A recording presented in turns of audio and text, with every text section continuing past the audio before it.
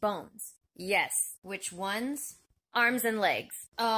Which bones in your arms and legs? All of them. Okay. So do you have any tendon damage? Yes. Every tendon in both my arms. What the? High blood pressure? Yeah, I'm pretty sure. Anxiety? Almost always. Depression? Well, I do cry a lot, and think about the fact that everyone I love is gonna die someday. That actually keeps me awake at night. So, maybe? Holy shit. What about traumatic brain injury? Oh yeah, lots of those. Fainting spells?